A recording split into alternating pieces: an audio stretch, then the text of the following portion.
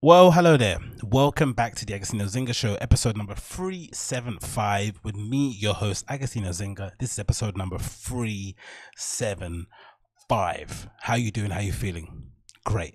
Amazing. Good to know. How am I? Yeah, better than yesterday. Let's just say that. If it's your first time watching the show via YouTube, make sure you smash that like button, hit subscribe, leave me a comment down below. If you're watching or listening via any sort of podcasting platform, whether it's Spotify, iTunes, or that malarkey, make sure you download the show, leave me a 5-star review, and share it with your friends.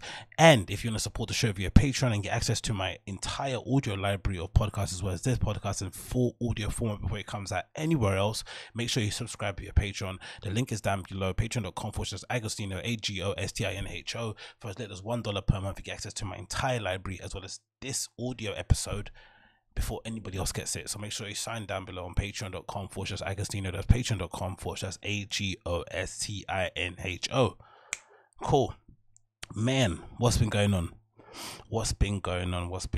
Not much really, innit? Same old. I guess the big news in the UK is we've obviously changed the rules in terms of who you're allowed to meet. The government have finally pulled out their finger and decided to try and combat this virus that we're all kind of suffering from the worldwide. And so much so they've now kind of brought forward this rule that I have here actually via Sky News that says coronavirus break-in self-isolation to be made illegal with fines up to 10,000. The funny thing is this is just a rule that's been brought into place now. So this whole time that we've been under lockdown, under quarantine, abiding by quarantine rules, if you've come back from holidays and, social distancing, all that malarkey, it was never illegal to just break isolation or break quarantine when you went somewhere, or when you went somewhere that was a COVID threat and came back to your mother country. It wasn't illegal. You could just do it.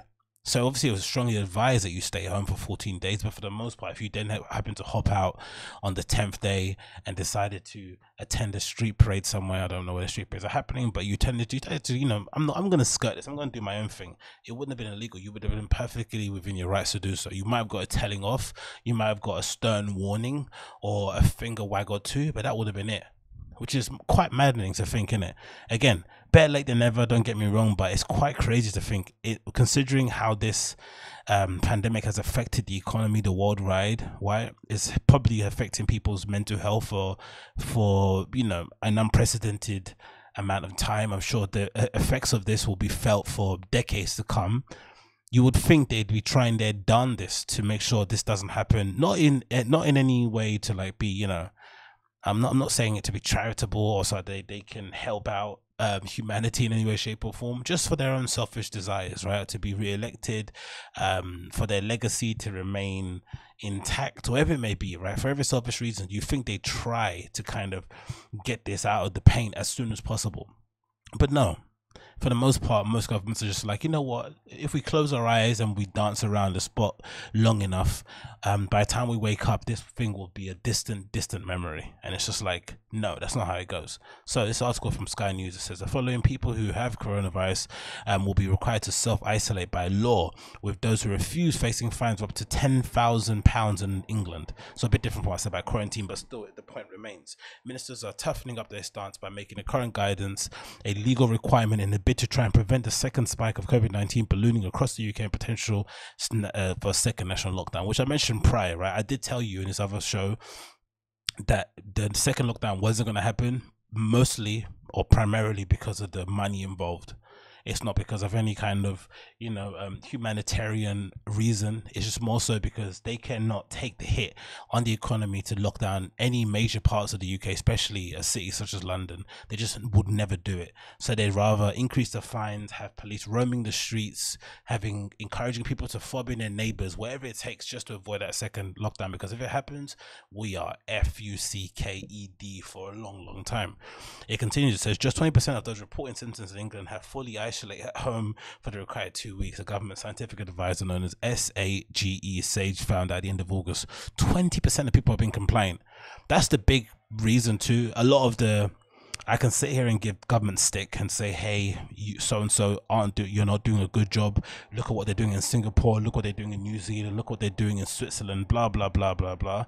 But the actual issue here is more so the compliance of the nation you're in, the likelihood that your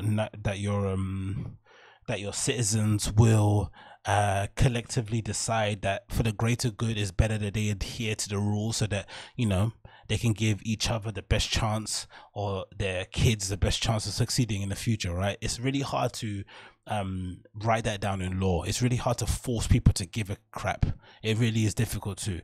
So in this instance, the countries I've done the most are the ones that have had a bit more of a collective spirit, the ones that have kind of decided that, hey, this isn't just affecting me, it's affecting you, him, her, everybody else that's associated with us. Let's just make sure that we kind of hunker down and get rid of this thing.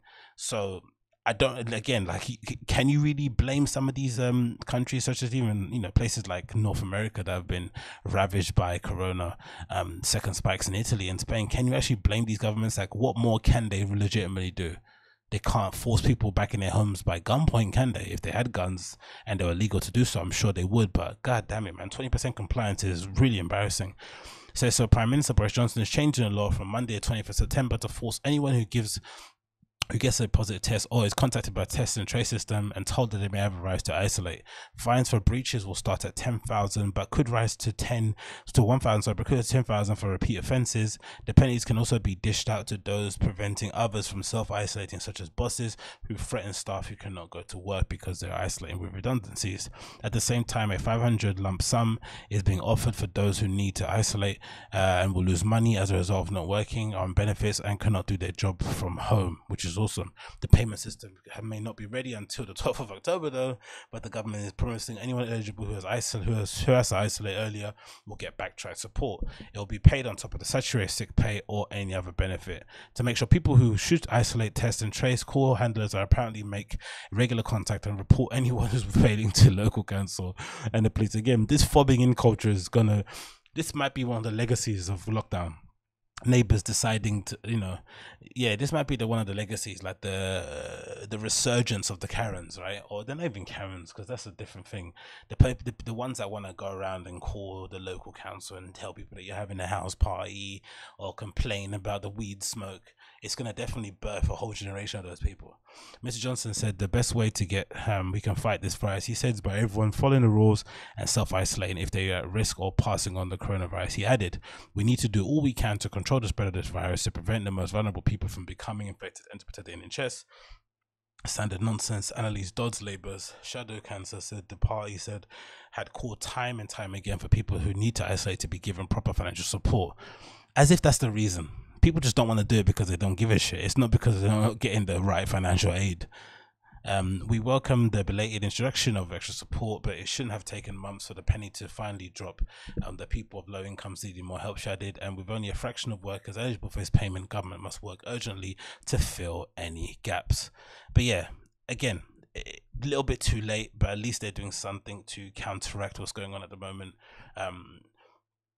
But again, I would love to get into the mind of somebody that is tested positive for corona and decides, hey, you know what, I feel all right, so I'm gonna head out. It kind of reminds me of what Brendan Schaub did, didn't it? That was kind of the beginning to the end of the firing a kid prior to the allegations against Brian Kelly and Chris D'Elia. Part of the reason why everyone sort of hates those guys, because they just decided, hey. And even no, didn't Schaub do it right? He decided to just like, oh, I feel good, so he went on a bike ride. And then he felt amazing and he had no lasting ill effects from the disease. So he thought, you know what, I'm going to scoot on and go somewhere else and do my fun times. I'm not going to stay indoors like one of you losers. And of course, all the misinformation they put out there, it's just amazing to see all the victims is claimed, really, in that regard. It's really, really funny. But yeah, funny. Is it funny? It's not really funny. But hey, if you don't laugh, you cry. So I'd rather laugh. Anyways.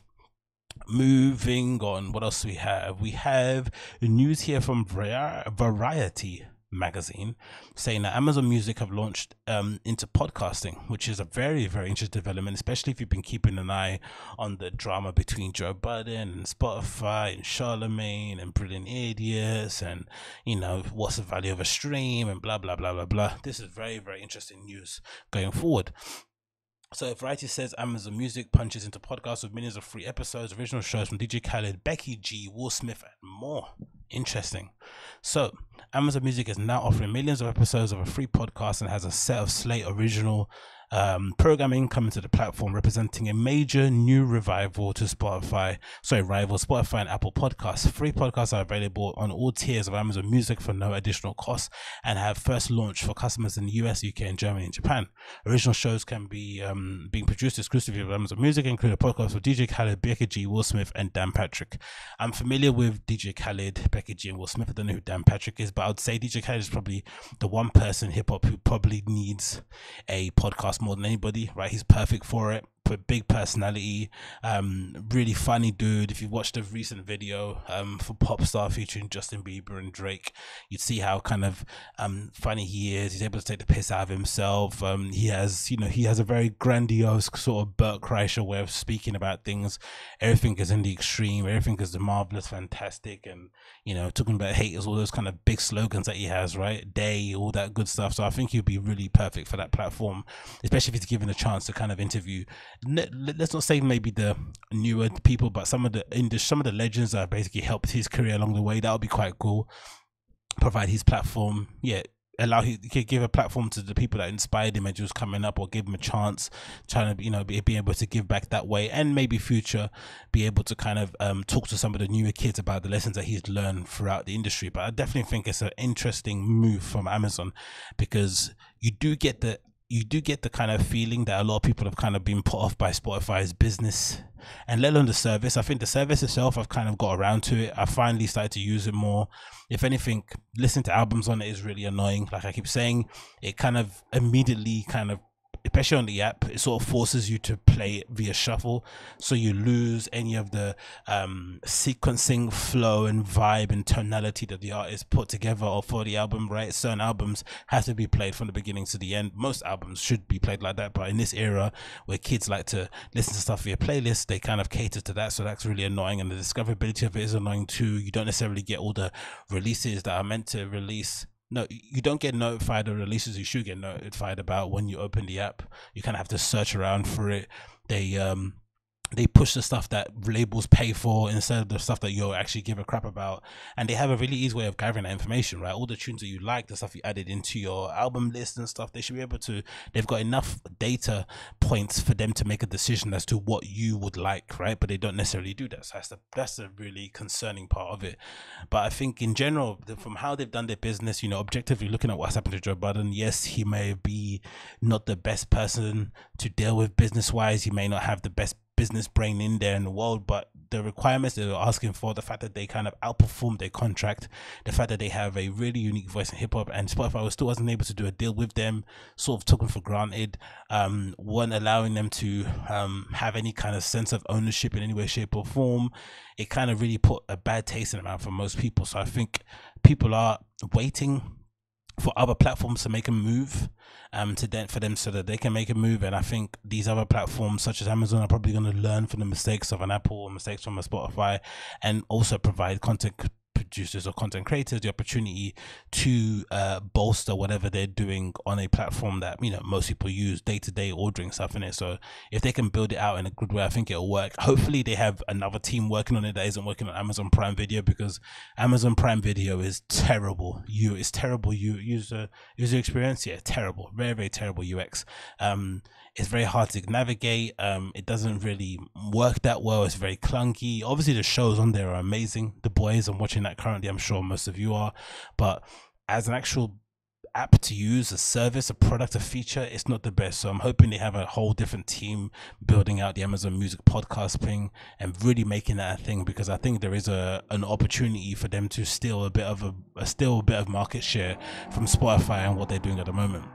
Especially when you consider how quickly Spotify kind of took a chunk of the market share away from Apple, because Apple just basically stood still.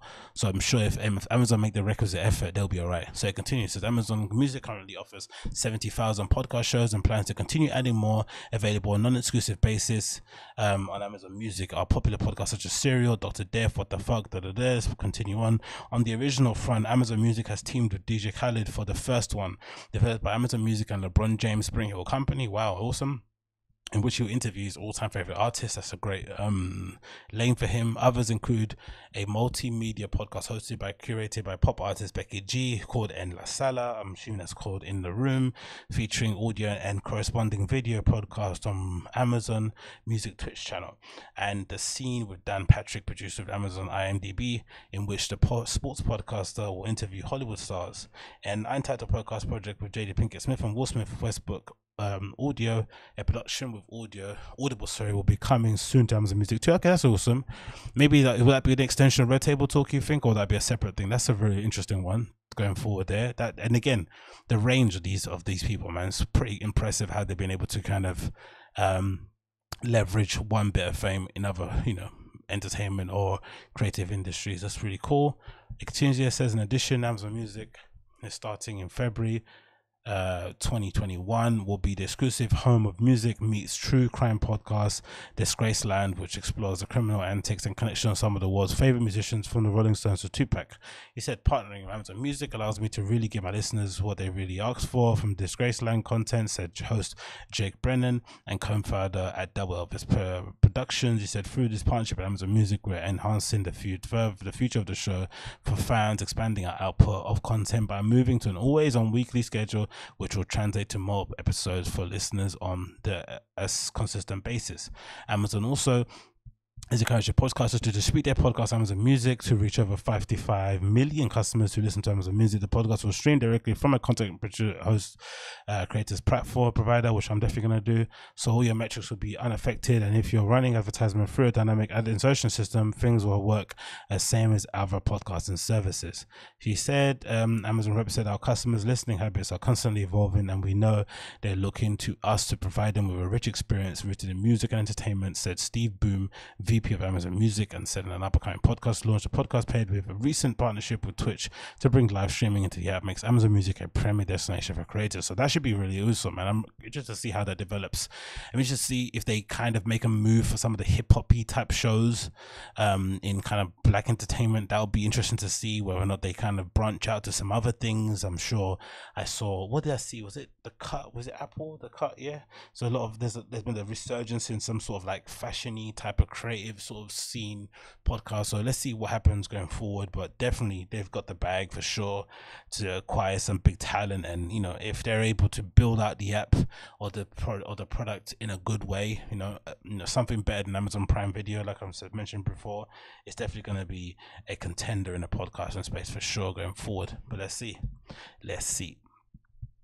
Next on the list, we have a funny story about Joe Rogan having to apologize for misinformation regarding some fires in LA, I guess, or in California. Have been happening over the last couple of weeks, especially in the midst of some of the riots. So I guess he was on with, who was it, Douglas Murray, the author of Madness of Crowds. Recommended read for anybody that's interested in learning more about social justice warriors and social justice issues in general. It's definitely a very eye-opening book, in the same way that Mark Ronson's So You've Been Publicly Shamed is sort of occupies the same sort of space. So I guess they got talking, and Joe Rogan mentioned something about Antifa being responsible for lighting up some of the forests and causing some of these forest fires that have ravaged parts of California. And obviously there might be some truth to it, but I guess the way he kind of said it made people he made it seem as if this was a bona fide fact, when it's hard to kind of, I guess it would be hard to claim one way or the other whether or not it was started on purpose or whether they're just like a natural occurrence, especially considering the magnitude of the damage. So this is from CNN, and I guess the reason why they're reporting on it is because Joe Rogan apologized, which isn't a bad thing, right? It's actually an honorable thing that he decided to apologize. So many times in media now, especially some of the mainstream media outlets, they're very quick to report on things with misinformation or to paint the narrative in a certain way, but they're not quick to kind of retract or to recant some of their statements. They just leave it out there to kind of stoke the fires of discontent and division that exists, especially in parts of America and especially here in the UK too. So they're not the most responsible of people in the world at all. So if anything, the people on podcasts podcasts are, because for the most part, if you listen to a place like Joe Rogan, number one, he's not CNN, he's not Fox News, he's just a guy, you know, talking shit with his friends on a podcast, smoking weed, drinking whiskey. So you shouldn't be taking everything he says as gospel anyway. And even if he does say something that is completely out of line, he has a benefit and the beauty of having his own show where you can literally just turn on the camera, address the fans, and say, hey, I got this wrong, as he's proven with this show, with this episode. So it really does say more about mainstream media, that they think he kind of looks bad because he said something that was wrong and then apologized for it, than it does about Joe, in my opinion. But anyway, let's continue. The article says the following: Joe Rogan reportedly not reportedly, it is true, the highest paid podcast host in the whole world, has apologized for spreading misinformation to his millions of listeners about the West Coast fires during a recent episode. He said, I need to make apology and retraction. I said something on a podcast with Douglas Murray about people getting arrested for lighting fires and I got duped. It was wrong. Actually, let's play the video of him actually saying, I don't read the article, let's play the actual video of Joe Rogan apologizing himself, and we'll get to the article back in a minute. Hello, everybody. I need to make an apology and a retraction. I said something on the podcast with Douglas Murray about people getting arrested for lighting fires, and I got duped. It's wrong. There was one guy who got arrested for lighting fires somewhere else, and someone sent me something about people getting arrested for lighting fires in Portland, and I said it without looking into it. It's very irresponsible. I didn't check. I made a mistake, I fucked up, and I'm sorry if I duped you as well. There's nothing I can do about it now. It's out there, but it's definitely a mistake. My apologies. And I will take this into consideration certainly when I say things in the future. I know it feels very irresponsible of me. I don't take it lightly. I'm very upset with myself, and I apologize to you as well. Sorry. So pretty heartfelt, pretty sincere, nothing really wrong with that, right? But let's continue with CNN. So it says the following: Rogan made comments during an episode with his podcast Sharing Experience, which featured Murray, author of Manners of Crowds, and released on Thursday. The Rogan Experience, which was added to Spotify on September the 1st, will become an exclusive later this year. It's one of the most popular podcasts in the United States. Again, I think sometimes with these articles, it seems like they're purposely trying to smear him or pressure Spotify into dropping him. I'm not too sure why, but it does sound a little bit snaky. But let's continue. Rogan, a comedian who built his brand around no holds barred, interviewed with some controversial guests, tops Forbes 2020 list of the highest earning podcasts. Again, mentioning his money and his influence and all that sort of stuff. What is that? Is that like a patriarchy thing? I don't know. Weird anyway. He says, there is a madness going on here, Rogan said during the first episode. You want to talk about madness of crowds? That exemplifies that right now. They have arrested people for lighting forest fires up there. They have arrested left-wing people for lighting these forest fires, you know, air quote activists. And this is also something that is not widely been reported. So CNN's Brianna Keller said on CNN Newsroom on Friday, the topic has not been widely reported because it's hashtag or quote unquote not true. What has been reported is that there are local and state officials out all through the region who have been coming out and refuting these conspiracy theories. Again, I'm not sure why they're painting them as conspiracy theories. I don't think it's that far out to suggest that there might be some bad actors who are going out of their way to start fires in order to kind of further, I don't know what, disrupt what's going on in the country at the moment in America. I don't think it's that far-fetched. It probably is happening. Whether or not it's roving gangs of Antifa people masked up, wearing all black, traveling around in vans, throwing cigarettes out of windows and stuff wherever they go, that's obviously another case. But I don't think it's too far. I don't think it's taking it too far saying that could happen. It could. Well, why not? It's not that far-fetched. CNN's national correspondent Miguel Marquez told Kyla that local sheriffs and FBI have investigated and are begging people to stop spreading false information. Indeed, the FBI on September 11th issued a statement saying that it has investigated several such reports and found them to be untrue. Okay, fair enough. In his Instagram post on Friday, Rogan apologized, said to listeners that he may have been misled. This is far from the first time Rogan's been spurred by controversy. Spotify CEO Daniel Ek addressed his employees, again, another remark to maybe try and get him cancelled. Concerns on Wednesdays about his recent remarks Rogan made about transgender people.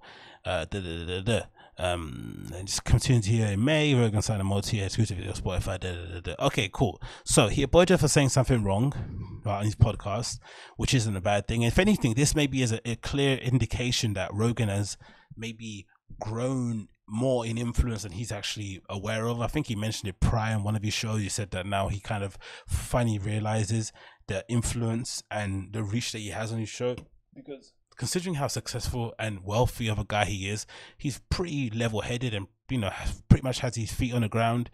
He tends to kind of carry himself in a very normal, quote-unquote, way, I'd say. He doesn't let his success get to his head. So I think that training, that kind of self-speak in trying to kind of, you know, not, he's obviously very conscious of not trying to, he doesn't want to turn into a dickhead, right? He doesn't want to ever be that guy who gets, you know, develops or builds a massive platform and then somehow along the line just turns into a complete cunt and, you know, it turns off his own fan base on him. Because I think most broadcasters in that mold of a Rogan, media figures have done that sometime along the way, right? They've essentially turned off their original fan base.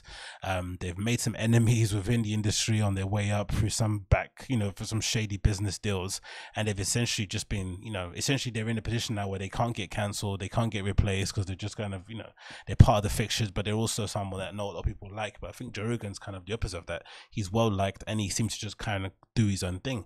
But I think now, especially with the Spotify deal that amplifies his voice, obviously put some money in his pocket, it's definitely brought about some more scrutiny that he probably would have liked. But it's also kind of made him probably realize that, hey, I have a responsibility here to do as best as job as I can, presenting the truth or present the facts as I know it, so that he has a leg to stand on when he's complaining about mainstream media. Because you can't be Joe saying untruth and then complain about Fox News causing division, CNN causing division, MSNBC causing division in the country, Trump being a bad leader. You can't, or spreading misinformation and lying. You can't complain about these things if you're doing the same thing also. And I guess he's setting a good precedent. He's saying, look, I made a mistake. I'm putting my hands up. Here's the error that I've done.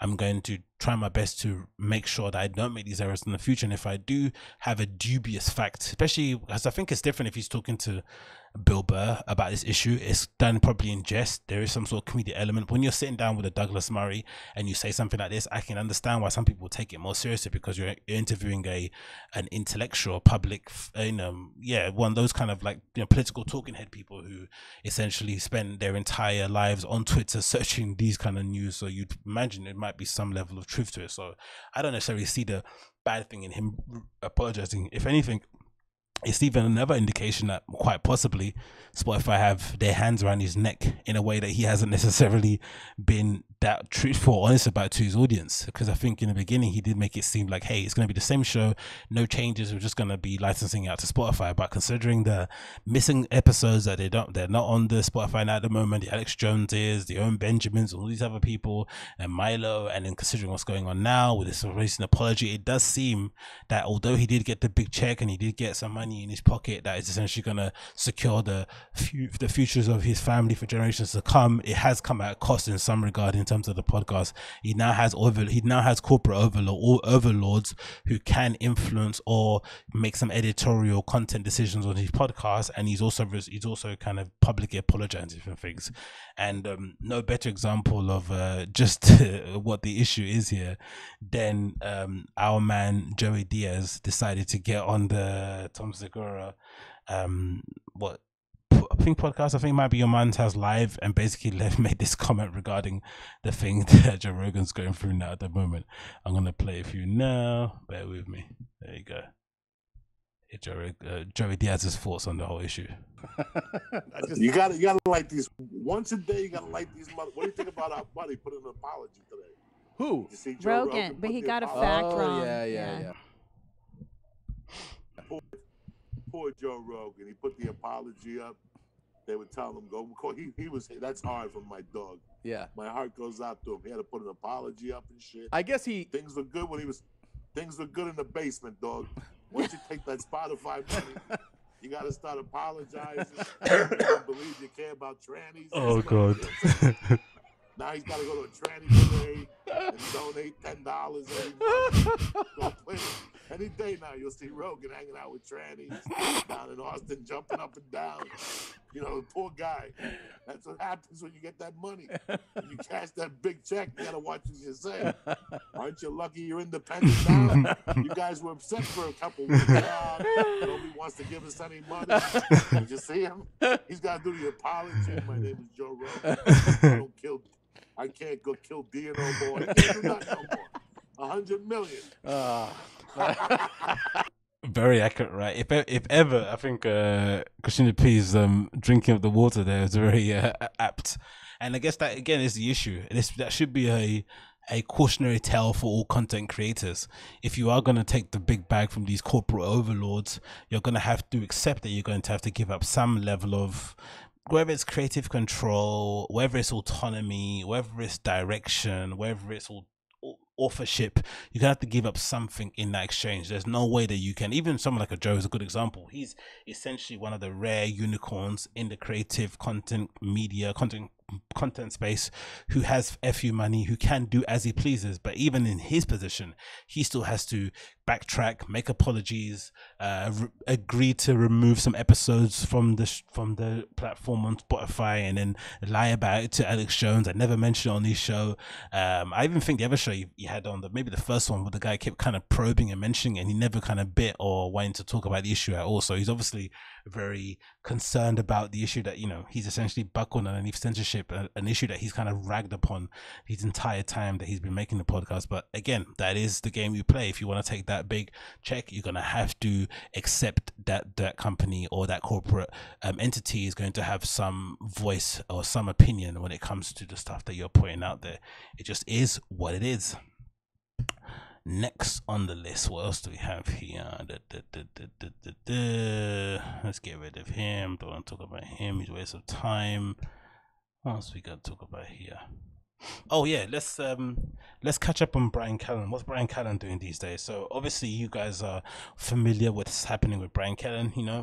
Numerous sexual misconduct allegation against him, some of them more serious than others, but so far there's been no real development. I'm not too sure if there are pending court cases happening at the moment, or if it's just a matter of every individual sort of taking stock on the situation and allowing some time to heal. But essentially his career has been put on pause, if not completely eradicated and stopped for the foreseeable future. And considering I'm a bit of a fan, it's really upsetting. But also considering the allegations, you can't take these kind of things lightly, and you have to think, hey man, those are some really meaty allegations that you need to somehow dismiss or to somehow exonerate yourself from in order to move forward. But he's decided against doing whatever anyone else would do in his position, laying low. And Brian Callen decided to set up his own podcast on Patreon that was essentially a bit of a dupe. It was a bit of a what do they call that? They call that a switcheroo. Was it thing? Was it called? It's called something, isn't it? When you kind of present one thing and then when a person agrees and you then deliver something completely different. But whatever, in the start, it was kind of assumed that they were going to do the show called The Fire in the Rinks, that kind of rebrand The Fire and the Kid on Patreon behind a paywall with Brendan and Brian. But Cast Media, the production company that essentially pays these guys and puts the show together, decided no. They pulled the plug on it. They said that no sponsors would want to be associated with the show, especially with these allegations about Brian. So he essentially had to then go ahead and use that Patreon money to decide to make a conspiracy theory show with Sam Tripoli, which a lot of people seem to enjoy. Sam Tripoli, somebody in the conspiracy theory space who's very well respected, if that's even a thing, right? But I think it is. He does a lot of good work with his Tinfoil Hat podcast, so that seemed to make sense. But then obviously he maybe felt some level of guilt, or maybe the fans were demanding some more content from him, so now he's deciding to do this Callen Report thing where he essentially sits down and muses about current topics that are going on in the world. But he decided to do another update for his fans, which might have come on the back of some Patreons dropping off. If you believe the numbers on the Fire and the Kid subreddit, he's lost about 100 over a couple of months and something, right? So big up the Homeless Cats for providing that information. But he has kind of dropped in for his Patreon subscriber and provided some update on what's going on with him personally. So let's find out what Brian Callen is doing and what he plans to do with the Patreon coins that he has successfully amassed from their big fan base. Let's see. Let's go back.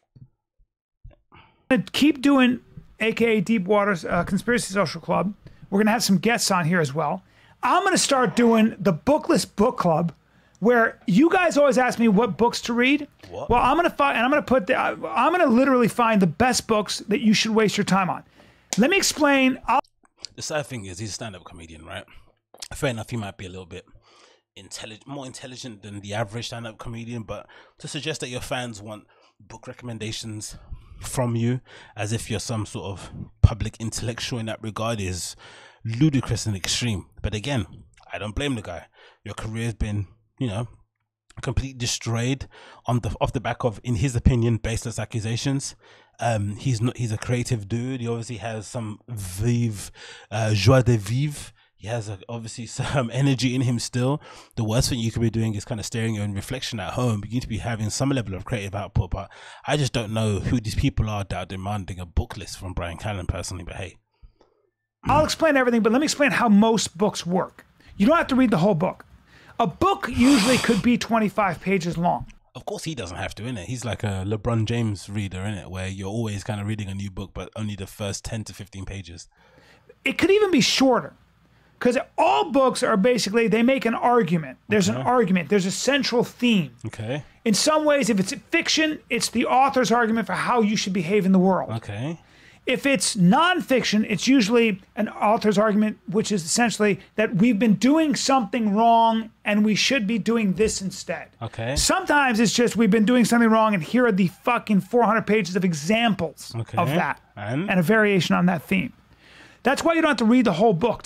Is this information that we didn't know? That some books contain information, some books don't. Some books are summaries, and some books are just explanations of issues. Like, what is this? Be well read. I tend to read the whole book because I love all the examples. But Nassim Taleb, who's an amazing thinker and an important voice on today's landscape, he wrote a book called Skin in the Game, Black Swan, Fragility. He's a mathematician, a statistician. I'm not going to ask people to read that book. I'm going to read it for you, and I'm going to break it the fuck down. And I'm going to explain to you why it's important. Imagine getting secondhand information on complex issues from some of the leading intellectuals in our world, right? Mathematicians, physicians, scientists, inventors, cultural icons, getting it secondhand from Brian Callen. Somehow him distilling that information from these great minds and giving it to you, what, in a non-comedic form as well? Because it makes sense if he can provide, if he somehow does it the same way that he stand up, which I really rate. He's able to take these complex issues and sort of like pull it apart and provide some sort of comedic value to it, right? Great, right? I think his new special Complicated Apes did a good job of doing that, right? Societal issues through the lens of comedy, great, amazing. But to take these complex issues that are, you know, very well laid out in these books by some of our leading thinkers, and you know, and then to kind of get that information through Brian Callen doesn't seem to be a good use of anyone's time. If you're not able to read, get an audiobook and, you know, speed it up a bit, but don't get your information from Brian Callen, especially when he hasn't read the whole book himself as well. That doesn't make any sense. I'm going to explain to you what there are ideas in books. And nobody has time to read a whole fucking book. So Yeah. I'm gonna take the nugget. Completely wrong. If you have time to finish entire seasons of Breaking Bad, watch 90 Day Fiance back to back, you have time to read. You just don't want to do it. You have to, anything that you want to do, you'll make the time to do so. If it's 20 minutes, half an hour, 10 minutes, you'll do it. So to suggest that no one's got time to read, but they should have the time to sit down and listen to your review of a book is just wild. And again, I have sympathy for the guy because I'm sure, you know, not being able to do stand-up, not being able to go on your own show, you need to have some level of creative output, but surely this isn't the way forward. And again, let's kind of concentrate on the issue. This guy has multiple allegations over his head that he's having to deal with, right? I'd be more worried about making sure I prove my innocence, which is not, is that do you have to prove your innocence, or do the accused have to prove your guilt? Well, regardless of the point, right? We're living in this current era we're at the moment, especially when you see what Justin Bieber did regarding his allegations. You just have to prove your innocence so you can move on. If you can't prove your innocence, you can't move on with your life. And if I'm Brian Callen, the thing that I'm world class at is doing stand-up and doing a podcast with my best friend. I'm not world class at being an intellectual. I'm not world class at book reviews, right? I'm not world class at being a sort of like a quasi talking head sort of figure. That's not what I do best. What I do best is to do stand up, right? You know, he's passed at the Comedy Store. His name's on the wall of some of the most reputable clubs across America in terms of stand up. He's pretty good as a comedic actor. That's what you should be focusing on. You should be making sure that he kind of dispels those allegations, puts those allegations to bed so he can resume his actual career, not this stuff, because this isn't a good use of his time. I don't think so. nugget of the idea, and I'm going to put it in your head. I'm going to read it for you. I'm going to find what you should know about that book, and I'm going to stick it in your fucking head. And by the way, you're going to laugh the whole time, because there's nothing more boring than telling you doing a book report. You better be laughing. So there is some comedic value to it, but again, is that really useful? Does that really do anything for anybody? Is that really what the fans have contributed $5 plus to? And again, I mentioned it previously. I have a problem with the whole what's the thing, the bait and switch, that's what it's called, the whole bait and switch with the Patreon. I think Beige Frequency mentioned in his show that he thinks it was a bit scummy that they essentially set the Patreon up in terms of supporting the show and starting up the fire in the rinks, and then they switched it and then had him doing with Sam Tripoli. I don't think that's the issue. I think in general the donations and the subscriptions from the fans were essentially a show of support for somebody that they love, right? T-Fat K Army decided that, hey, we want to back this guy, we want to support him. And I honestly do think as well, just let's keep this in mind, I'm very confident that they probably wouldn't have raised as much money if it was Brendan going through the same thing. I think a lot of fans really love Brian Callen, and they love the fact that he kind of is a good compliment to Brendan. Brendan's kind of, you know, dipped in popularity with people over the last few months, especially with his you know, misinformation with COVID and just general attitude on the podcast since he's now been able to do stand up. But I think that was really a show of support, the subscriptions and the support on Patreon. It wasn't really, hey, we want you to do the show this way. But now that they've changed it, I don't really see how you'd be happy if you're a fan of the show to have him decide that he wants to do book report shows and give that to you in some way, shape or form. That isn't what you go to Brian Callen for, right? Even his cameos are better than this, in my opinion. Laughing and learning, and that's my goal. So that's going to be a big segment on this fucking Patreon. It's good, right? And then what we're going to do is I'm going to have people rate the book. I'm going to have people read. Maybe I'll just have you read the chapters I think are important, or maybe the first chapter. And we're going to see. We're going to do like a rotten. So he hasn't even fleshed it out yet. He's just kind of, you know, throwing things up against the wall and seeing what sticks. Read the first page, read a couple of pages, leave a rating, and now he's got his, you know, he's got some wind in his sails with Chin's coincide. Look how happy he looks. Tomatoes of books, and we're gonna see what the fuck people who are real out there, people who listen to this, who work for a living. I don't want book reviewers can fuck themselves. Book reviewers have nothing in common with any of us who work for a living. Comparative lit majors are not who we should be talking to. So we should be talking to stand-up comedians who have... Anyway. I want to know what you think as a human being who lives in the real world. I want to know what you think is useful about the book. Does the book suck or does it not? And even if you're not a reader, I promise you, you're more right than the intellectual. Oh, no, you aren't. This is at the root of their kind of COVID denial, isn't it, really, right? When essentially their whole careers were decimated due to COVID and they got angry at Newsom and they wanted the economy to reopen up again so they can go and do the most important work, which was Navy SEAL stand-up comedy. This is at the root of it, right? This kind of rejection of what?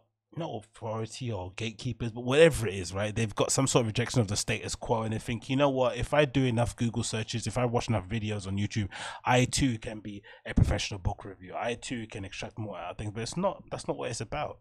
It really isn't. Like, especially in this era of mass information, it's more so you don't need to just sit there and listen to a book reviewer telling you what to think about a certain book. You just go and buy it yourself on Amazon Prime, get it delivered the same day or sometimes the next day, and read it and make your own conclusions. But to suggest that people shouldn't, you know, seek the counsel of people more knowledgeable in the field that they're trying to pursue to learn in any way, shape or form is nonsense. To say that, you know, again, the COVID issue, especially in the beginning, right, to say that there was an overreaction to it is maybe accurate, but to suggest that somehow your area of industry is the most important thing to reopen, right? Reopen the bloody stand-up comedy club so that they can go do their shows and make their money and support their lifestyle is just nonsense. But again, what do I know?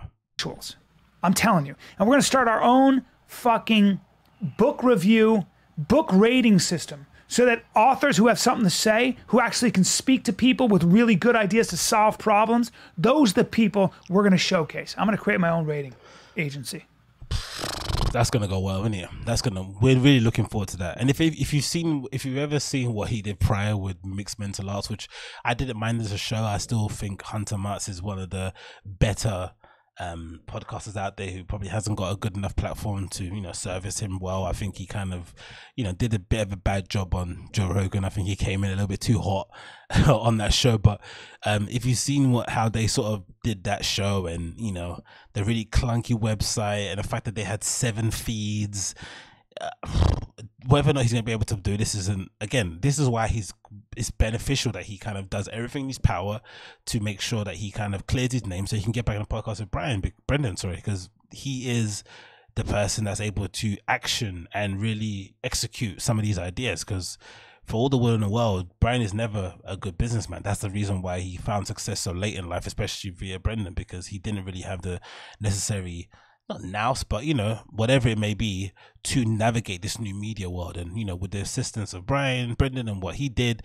and obviously Joe Rogan providing him a platform, he was able to kind of have a bit of a second, third, fourth wind in his career. But to suggest that on his own, now isolated from his entire peer group publicly and maybe privately, he can somehow build a rating system and a book club that's going to be of any value to anybody outside of himself is a bit far-fetched.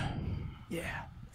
Brian Callen's Bookless Book Club coming soon. Doesn't even make any sense. Bookless Book Club. What is that? Is that like a twist on a flip of Anti-Social Social Club? Like, the first book I'm going to review is going to be Skin in the Game. Imagine that's the first book you pick. A Nicholas Nassim Taleb book. A book that I've read like twice and still haven't got the gist of it. He's going to somehow be able to distill it after reading only a couple of pages and then summarize it in a comedic way for his fans. Nassim Taleb's book about the fact that you should be listening to people who have skin in the game. I wonder what Nassim Taleb will actually say about it too. People who pay a price for the risks they take. They don't pass the risk on to other people or pay no price when they make a major fucking blunder. Like sending a bunch of men and women who are brave to a country like Afghanistan or Iraq and keeping them there to the tune of trillions of dollars while people die and being like, I'm on to my next job. Wasn't my fault. Go fuck yourself. Anyway, thanks a lot for listening. I'm excited. And I'll be on the road, kids. I got Indianapolis. I got Oklahoma. That's interesting. I got Kansas City. I got... where else am I going? I'm going to Addison at the end of the month.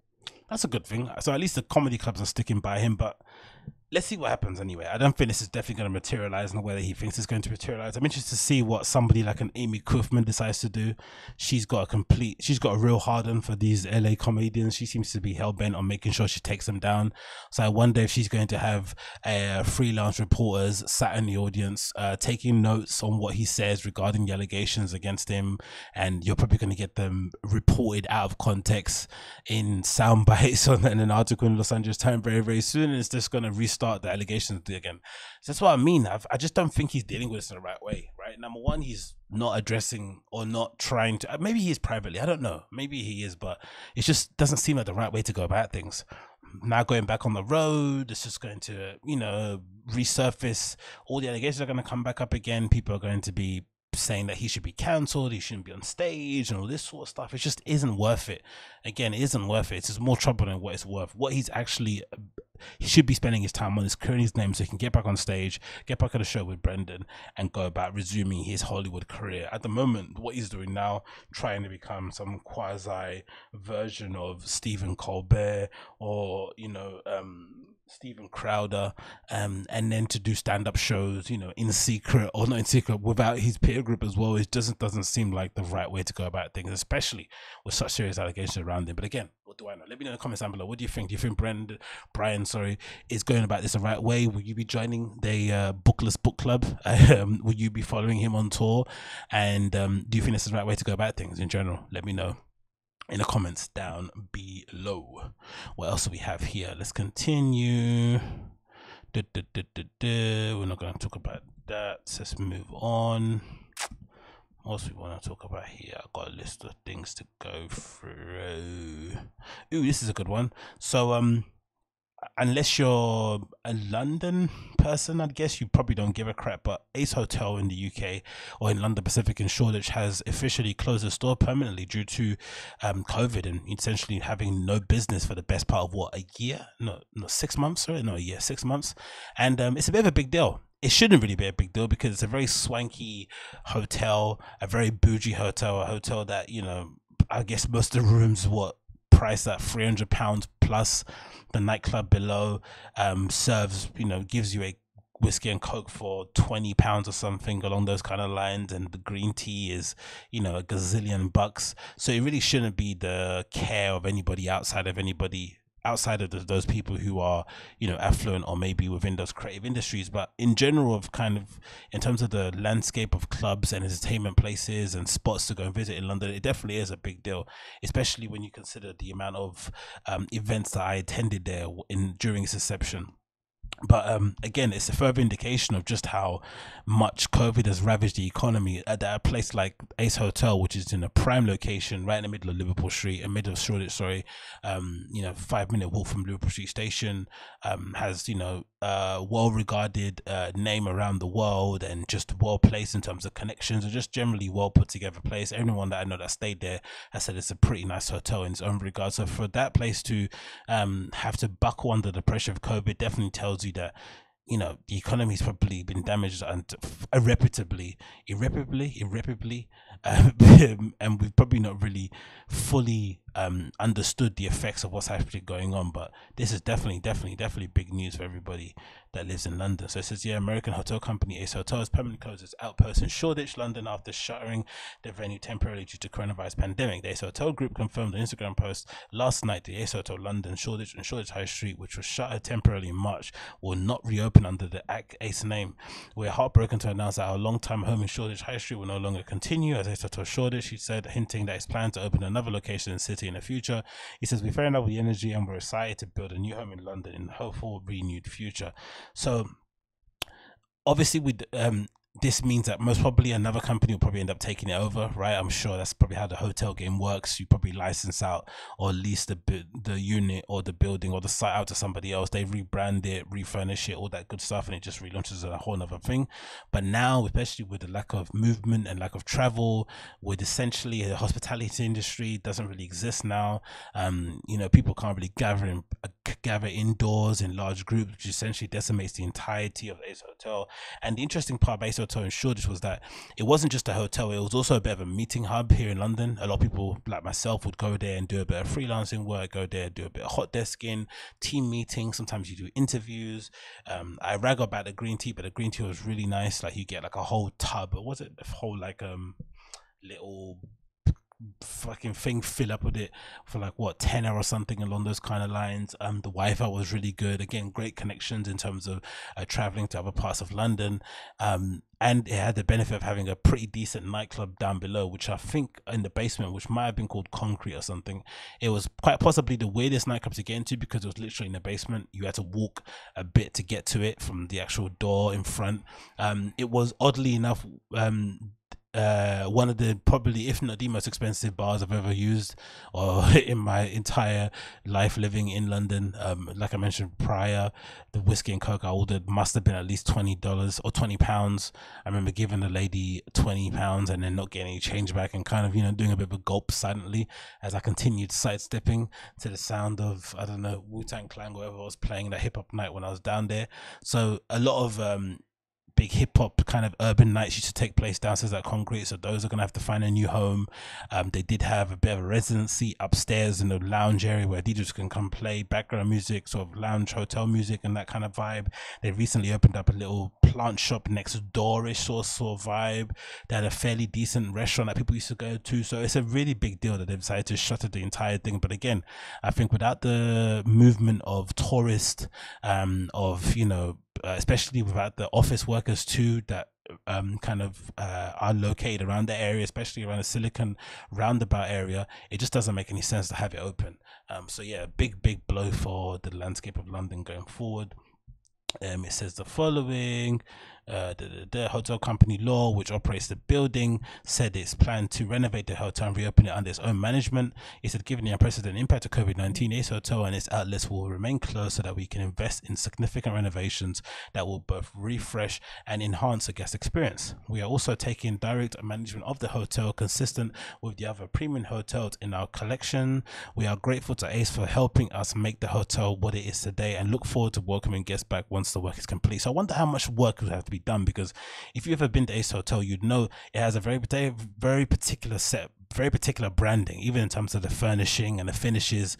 So they're gonna have to do a lot of work to make that look different, right? It's gonna take a lot to really make that a different experience altogether. Maybe even just the bloody entrance of how you walk up to it is gonna have to completely change. It's gonna be a completely different thing. It's just funny over the years seeing it go from just being a place where you'd go in hot desk and get great Wi-Fi and hang out with friends, right, to then a place where people actually go and went and party, to a place where they had 2 security guards standing on either side of the doors. It was mad. I said, and then of course, randomly, that was a random fact too, right? Tragically, the Ace Hotel co-founder Alex Caldwell died in one of the rooms shortly after the opening in 2015. I remember this because this was when I used to work around the area. No, hearing that news that he overdosed in one of the rooms at the top, it was like mad, isn't it? And it stayed open too. That's the weird thing about hotels. People die in hotel rooms all the time, and it doesn't actually change anything about it. Like, usually if someone gets murdered in their home, homeowners find it literally impossible to sell their house. But in hotels, if anything, it adds to the allure of it. Like, I imagine that hotel in Las Vegas, is it the Mandalay Bay, the one where the dude shot loads of people from his window that were at a country music festival? I wonder if that hotel is closed, or if that floor is closed, or if that room is still available. I'm pretty sure it is. I don't know why that is, why it seems to work for hotels but doesn't work for homeowners. Like, if someone gets murdered, if the home happened to be the home of a serial killer where he buried people under the ground, like, I don't know, that Ian Huntley home, right? I'm sure no one lives there anymore, right? Or no one wants to buy that place. But that's interesting. That's tragic at the time as well, because Alex Caldwell was kind of looked upon as a bit of a visionary. And then I think I remember hearing a story where one of the partners of Ace was trying to buy out Alex's share in Ace Hotel for like some measly amount, like $30,000 or something like that, from his dad. And his dad took him to court. Like, some really messy stuff happened on the other side of Alex Caldwell's unfortunate passing. It says here, guitars and turntables in rooms. Says the first Ace Hotel opened up in Seattle in 1999, designed to appeal to creative people. The hotels rapidly became signifiers of fashionable urban districts with their bustling multifunctional lobbies, quirky facilities such as flower stores and barbershops, and rooms featuring guitars and turntables. The chain now has 8 hotels in the US since opening a branch in Toronto later this year. The most recent Ace Hotel opened earlier this year in Kyoto, Japan, with interiors by Kengo Kuma. I wonder what that looks like. That's going to look mad, isn't it? They got Black Matter Backlash. I don't know about that. Let's see what the one in Kyoto looks like. I bet it looks gorgeous. Ace Hotel revealed the first photos of its new venue in Kyoto, designed by Japanese architects Kengo Kuma and Los Angeles design studio Commune. I like when they do those. Oh, Commune is that brand that a lot of people use in streetwear as well, I'm assuming. But look at that, just the his and hers bath stations or wash stations already look impressive, innit? Bloody hell, you gotta love it. Great interior there, amazing. Let's go back and see what they said about Black Lives Matter. I didn't know that was a controversy here regarding it. They also told Black Lives Matter faced backlash earlier this year over a Instagram post by, whoops, where's it gone? Where is it? Black Lives Matter. Over an Instagram post by Ace Hotel New Orleans, which aims to show solidarity with the Black Lives Matter movement. This was met with backlash from former employees who criticized the company's treatment of employees who are people of color, LGBTQs from minorities. This is interesting, isn't it? That did actually that be a thing. In response, ASOS president and partner Brad Wilson issued a statement issuing a measure to groups taking to address the criticism. He said our paramount goal at Ace Hotel is to honor the vision of our founder,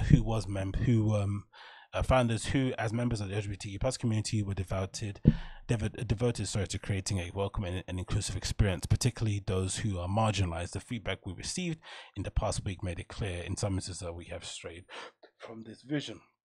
And then another one, London's H Clubs 2 is closing, I guess. Bloody hell, man, it's all changing it for all the bougie places. And I wonder what happens post-COVID, because these are definitely luxuries, right? Ace Hotel, London H Club, children firehouses, they don't need to exist. If they disappear tomorrow, no one's gonna bat an eyelid. I'd rush rather keep Shoreditch House than have an Ace Hotel or London H Club. I don't give a shit. But I wonder what happens in the post-COVID world, whether or not these places actually make sense, members clubs, especially when everyone's hurting, because unless your trust fund is unlimited, you're definitely going to feel a little bit of the sting in terms of COVID. You're not going to be able to, gallivant around in random places as much as you were in the past. Or maybe you will, who knows? Maybe because you've been staying at home so long, playing dress up in a mirror, you probably might have more opportunity to do so in the future because you've got all that money saved. Next on the list, we have an update on the Pioneer CDJs 3000s. They announced it a couple of weeks ago, I'm saying, and now we've got full details on it, and it looks beautiful. Again, no interest to me because this unit is way out of my price range in terms of DJ equipment, and also I do have the benefit of playing out at bars in my prior life. I had the benefit of playing out in bars a lot on the weekend, so I had the benefit of playing on these things every weekend, so you get a bit of practice on them. And also with the opening of places like Pirate Studios that we have here in London and all over the UK, you also have the opportunity to kind of practice on industry standard equipment whenever you have the time to do so. So you don't really need to have this stuff at home. You can probably get away with having a controller to do your odd bit of practice, but you can probably, if you wanted to do it, I'm sure you probably could if you wanted to. Would you go out your way to get an entire CDJ system at home? Probably, yeah. If you're really about this life and you wanted it anyway, why not? It's no different than getting a computer game system all rigged up, right, and streaming, set up and stuff, whatever it is. If you're really into gaming, same with DJing. So I guess it is what it is. But I didn't think there needs to be that many improvements with the CDJ, especially the CDJ 2000 Nexuses that I've been using quite lately. I think they were fairly robust. If anything, there were some little features that they've basically improved on the 3000s that I think were going to be good additions, such as the ability to rub through the tunes with your finger on a touchscreen. The touchscreen itself has been opened up and stretched out a little bit, and I'm sure what else? There's something else about the touch play as well, but let's actually read the article regarding it on Mixmag. It says here, Pioneer DJ steps up a level with the CJ 3000. It says Pioneer DJ revealed details of the latest model, and CJ 3000 is equipped with an MPU, with DJ brands saying the new MPU unit is the first we've ever put in the CDJ. The MPU processing power has enabled us to bring exciting new functions that weren't possible before, and gives us scope to introduce more features with future updates. The MPU ensures stable performance and allows for a smoother experience, and such as a faster track loading and hot queues. Priced at €2,399. Another feature of the CDJ 3000 includes a gigabit infinite connection for Pro DJ Link, meaning all your files can be shared and played via USBs and SD cards up to 6 CDJs when combined with a DJM V10. That's nuts, isn't it? Can you imagine you can play over 6 decks with one USB stick? That is pretty impressive. But again, the price range, man, it's the industry standard for a reason. Obviously, it's a fairly robust unit. It's from a really reputable brand. They go out of their way to service a very particular clientele, right? They're only appealing to DJs with the CDJs. It's not like for hobbyists and stuff. It's meant to be played, it's meant to be used on big festival stages, massive clubs. So they try to do whatever and the good thing as well about them as well, to be honest, is that they are providing customers, as long as you got the money to buy it, you have got the option to purchase industry level equipment and use at home, right? It's not like other industries. Sometimes, I don't know, let's say the hairdressing industry, right? There are certain clippers, certain curlers, certain bits of equipment, certain products that you can't buy if you're not in the industry. Some things are only for they're only sold like on a B2B basis and not actually sold B2C. So to allow a customer to go online and just purchase it and get it sent to their home directly is pretty awesome. But as well, during this time, and considering no one's going out to somehow justify selling a unit that's nearly €3,000 for one deck, is pretty nutty. But again, I guess, when is a good time to launch a product such as this? Are you going to wait for the entire economy to open up, or are you just going to do what you're going to do? And if people want to buy it, they want to buy it. But God damn it, it's a lot of money. Continues, said the touchscreen on the CDJ3000 is an improvement on the CDJ2000 Nexus 2, measuring at 9 inches and coming at a higher resolution. So I'm assuming they kind of stretched it out on either side there. The screen brightness has also been increased by 150%, which is great. The bigger screen means that there have been added such information as shortcuts and buttons for things like scratch, so as search and playlist. There's also a swipe function on the screen ensuring track lists can be scanned quicker.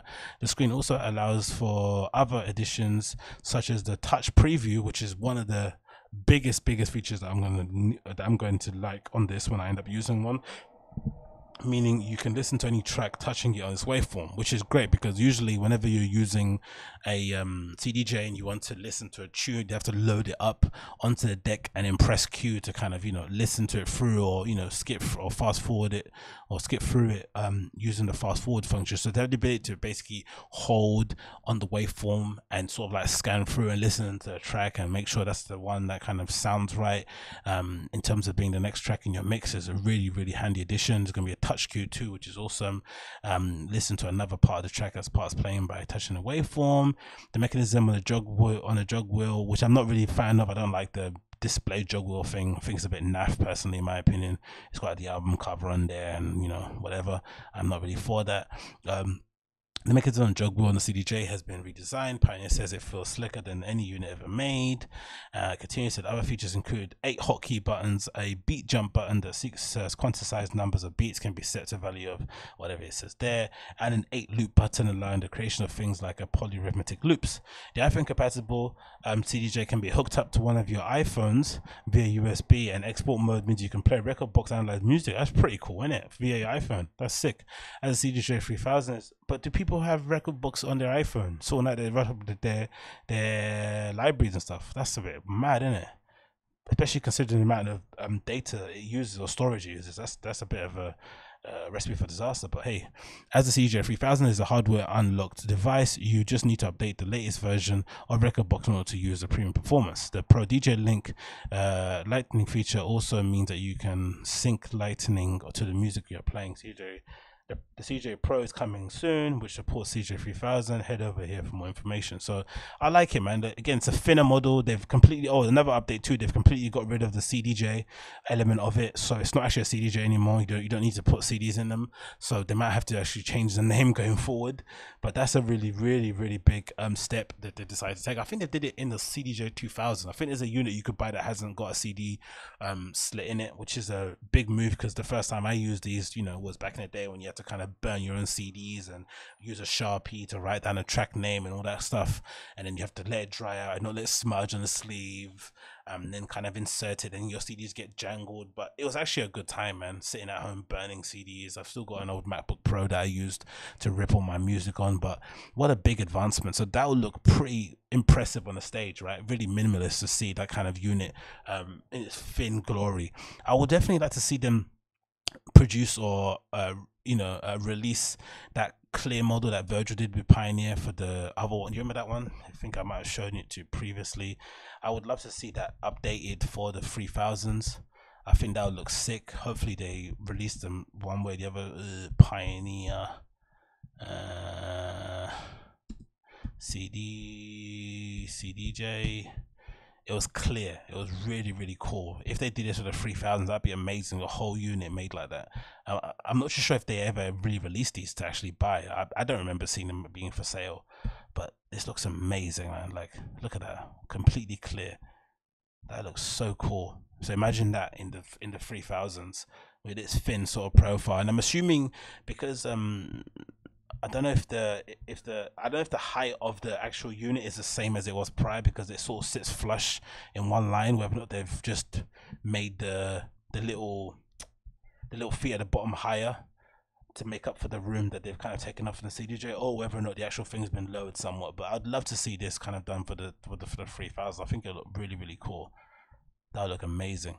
It's a bit freaky to use because, you know, there's no labeling on them, on the buttons and stuff. It's completely clear, so you have to kind of, but I'm assuming most people that use CDJs will be familiar with what each button does, so you don't need to have the labels. But maybe a few, maybe they're not, if not the labels on the actual machine, maybe the labels on the actual buttons will help to you to remember what each button is, the cue and the exit buttons and the loops and all that stuff. But that would be amazing for the 3000 to see them do something like this. Again, Like, again, but imagine how much that is. That entire unit there with 4 decks. Like, god damn it. Madness. But yeah, CDJ 3000's coming out very soon, I think, according to Pioneer. So yeah, let's see when they get put out there. Next on the list, what do we have there? The show there. I think that might be it, you know. We're about an hour in already, right? So yeah, hour and 8 minutes already. So I think that might be it for now. I'm gonna leave you and for this moment. As per usual, if it's your first time watching the show via the old YouTube, make sure you smash that like button, hit subscribe, leave me a comment down below. If you're listening via the podcast app, of course, leave me a 5-star review and share this with your friends. And I'll see you guys again for an episode of the show sometime very soon. Until then, take care, be safe, peace.